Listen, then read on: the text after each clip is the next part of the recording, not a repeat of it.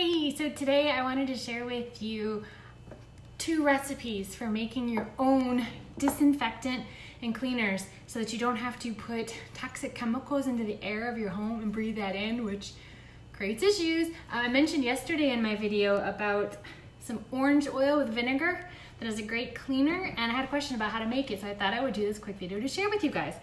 This is super simple. Orange peels, actually got grapefruit at the bottom too. Just pack it in whatever size you have and cover it with white vinegar, okay? And then ideally you wanna leave it sit for 2 weeks, and it's gonna turn, this one actually, I put in the bathroom cupboard like last year, and it was percolating, you know, with all the orange peels in it, and I forgot about it. It was like 3 months later. So you can leave it sitting longer, but I know people probably want to use stuff now. My studio audience.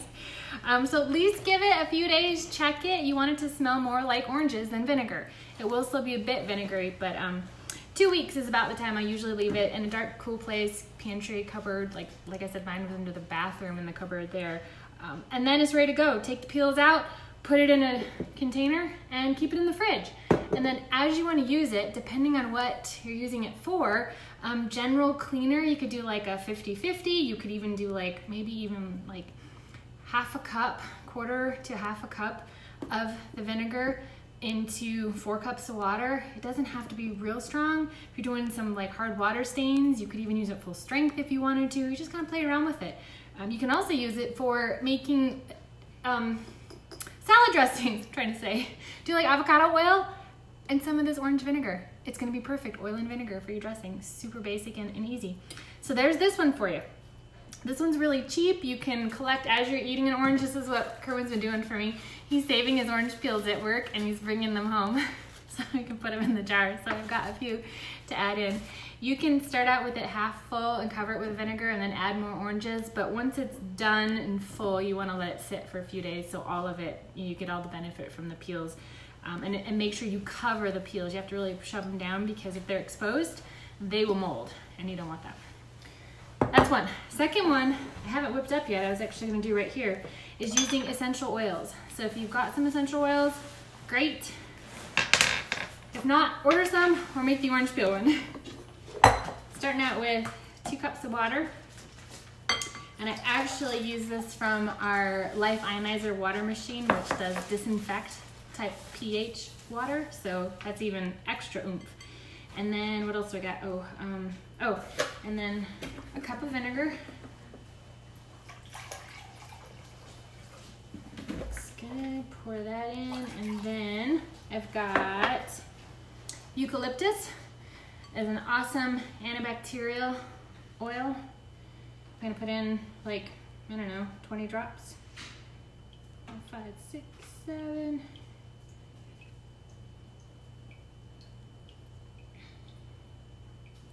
20, I think that was 21.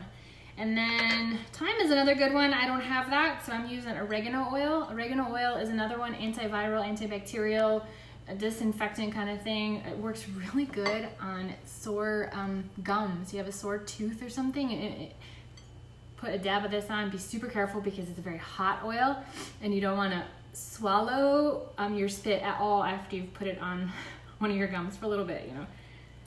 So I'm gonna do some of this. What's the other one I got? And then tea tree. I also have tea tree oil. So these 3 together are amazing. Eucalyptus is really gonna give you some good scent with it as well. Wow, this one's coming out slow. And then tea tree oil, I'm gonna add in probably, I don't know, like 10 drops of that one. Can you count 2 at one time? Somebody counting? I haven't seen it. There's 1 tea tree oil. 3, 4, 5, 6, 7, 8, 9, 10. Okay, I'm gonna call that good for oregano. Okay, there you have it. That's all you gotta do. Tip for you is make sure that it's glass. You don't want to use plastic for this at all. I'm not really keen on, there may be something about it, but well, just use glass. Plastic, it'll eat your plastic. So then get these bottles like this that are dark. This actually has this oil in it, so it's a blue bottle. But it looks even darker than that right now because of the color of the oil. But you can get these at a lot of different places. Order them online too, but Herbally Grounded is where I usually get mine. They've got nice glass ones. And then I got a smaller one too. So right now I'm making this one for Kerwin to take to work so he can squirt his hands in the car and all that. You gotta go. Before he goes, so. Okay, you're gonna be the first one to use it. Take a whiff. Woo, dang. If you'd rather take this one, it's gonna be vinegary, but less so than this oil. Yeah, go. I'll take that one. You can take this one? Okay. He's all concerned about scents, you know, and what guys at work are gonna think if it's too smelly. So, crazy guys, but at least he's gonna stay healthy, right? Love you. Love you too. And there you have it, guys. Now I'm gonna, I don't wanna dunk this in because the outside isn't as clean as the inside. So, oh, here we go. I'm gonna pour it in here.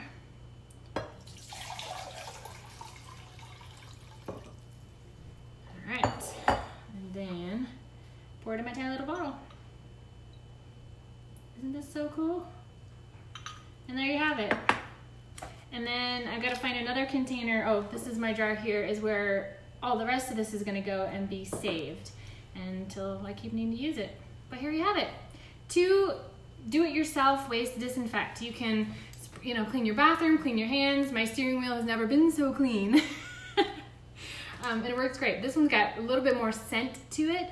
So again, if you're like him, you might want to prefer the orange peel and vinegar. But it does take a little bit longer, so if you have essential oils on hand, these are really quick to whip up, just like you saw me do. So there you have it. That is today's tips. I hope they were helpful for you. If I missed explaining anything, just post a comment below and I'll try to get back later and answer it for you. So that's all for this episode of Tips with Tiffany. I will see you again next time. Bye. Stay healthy, my friends.